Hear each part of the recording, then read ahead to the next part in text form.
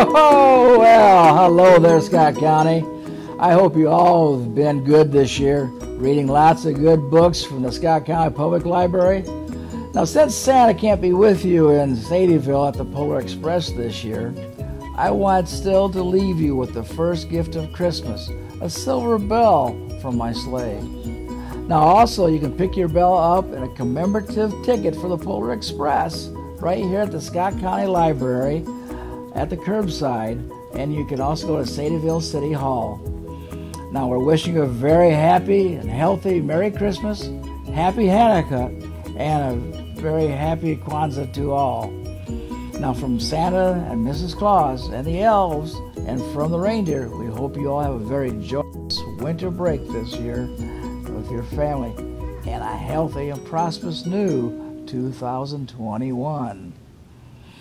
Now, while we're here with you today, we would like to read you a story.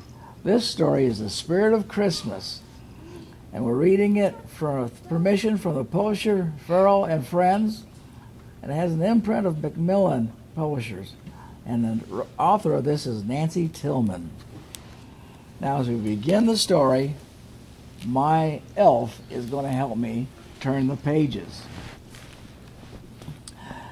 I had just nodded off. It was 4:15 when the Spirit of Christmas stepped in through the door.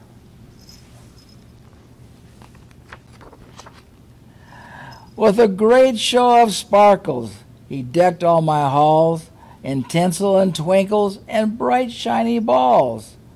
I was really quite fond of the trimmings he'd brought, but there just was something missing this Christmas, I thought. Bells, he said, jingle bells, right away, bells on a one-horse galloping sleigh.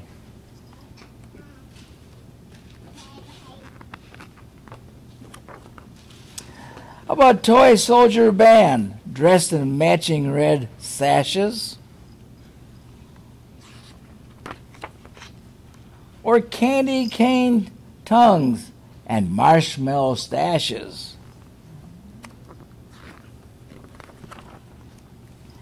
Everyone caroling songs of goodwill, so merry that even the trees can't be still. I shook my head. You are really so kind, but it's just not exactly what I had in mind. He spoke to me then in a whisper of wings. There are gentle things that the season brings. Snow that lies silent, as quiet as a mouse.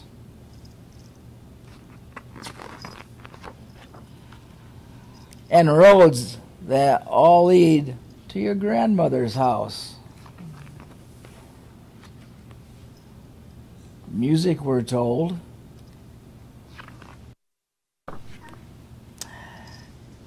And of course, Santa Claus. I'm just getting to him. I lifted my chin and stared up at the ceiling. I still wasn't getting that warm Christmas feeling.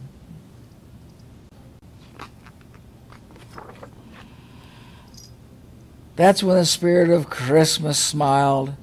Remember, this all began with a child. Because it took nothing but love to begin it, it's not really Christmas if love isn't in it.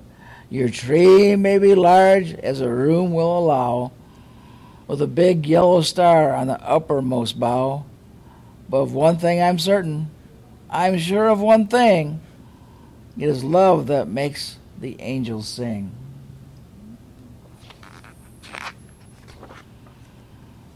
And that's when I got it. That's when I knew the thing that was missing from Christmas was you. Okay.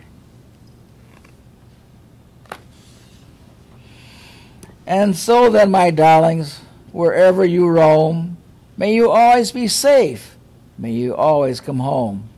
For as long as the world still spins and still hums, wherever you are, and no matter what comes, The best part of Christmas will be you beneath my Christmas tree. That's the reading. If you get a chance, when the library opens again, you come and you borrow the book, The Spirit of Christmas. So a good reminder for you is that there will be a bell for you waiting at the library and in Sadieville City Hall. Come by and visit with us. It's a pleasure to be with you, my friends. You have a very Merry Christmas, and you wish your family the best.